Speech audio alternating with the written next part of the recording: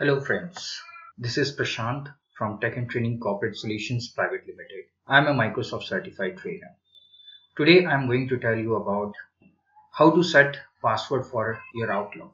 I decided to create this video only because my participants were keep on asking that Prashant, could you please help me how to set password for an Outlook?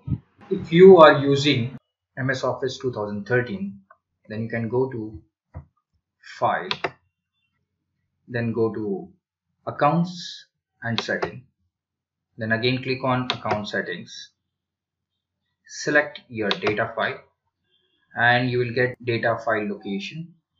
You can simply do double click on it.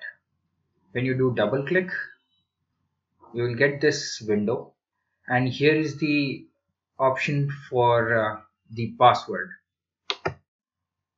You can put the old password if you have, otherwise leave it blank, and you can directly set the new password, whatever password you want.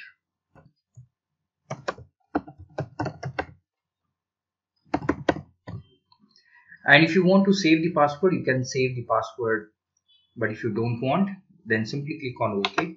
Your password will be set, and just click OK button and close it. Now next time whenever you open your Outlook, it will ask your password. If you know the password, you will be able to open the Outlook. Same thing we can do it for MS Office 2010, 16 as well. Thank you for watching this video. If you like this video, just subscribe it. Have a nice day. Bye bye.